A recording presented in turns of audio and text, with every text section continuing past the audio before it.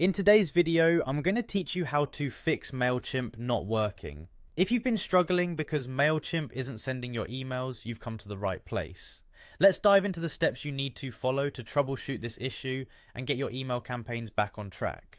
First, let's begin by checking the status of your campaign. Sometimes, the issue isn't that Mailchimp is malfunctioning, instead your campaign might still be in the draft or scheduled status. Make sure it's actually sent. To inspect this, navigate to Campaigns and then All Campaigns. This will help you see if your campaign is accidentally sitting in the draft stage or scheduled for a future date. Now, if your campaign is indeed scheduled, it's crucial to confirm the sending time and verify that the scheduled time is what you intended.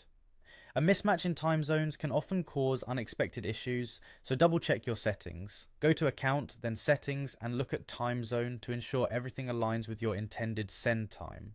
Next, it's important to look at your email list. Are your intended recipients actually subscribed?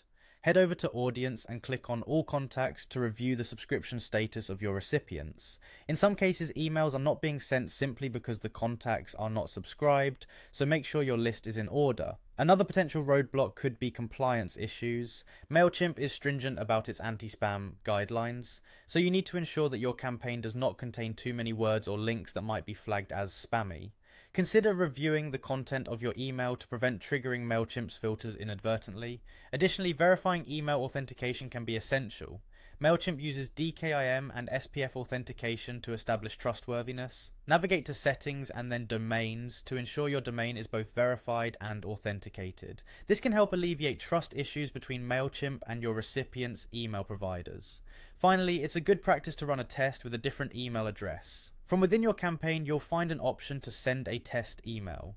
Doing this allows you to see firsthand if the delivery issue persists across different email addresses, helping you diagnose where the problem might lie. By following these steps, you should be able to troubleshoot most email delivery issues on Mailchimp. Remember to take each step systematically, ensuring that all components of your campaign are set up correctly.